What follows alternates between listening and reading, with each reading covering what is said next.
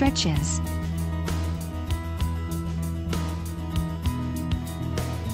Shoulder. Stick behind back. Place a stick or walking cane behind your back, and grab the top end with your other hand. Slowly pull your arm up and toward your shoulder blades. Avoid your neck and spine from flexing when lifting your arm. Hold this position for at least 10 seconds before lowering it again.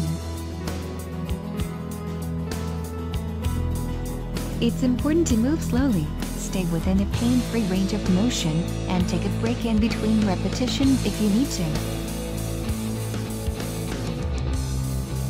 Follow us on Facebook, Twitter, and YouTube. Please support us on paypal.me.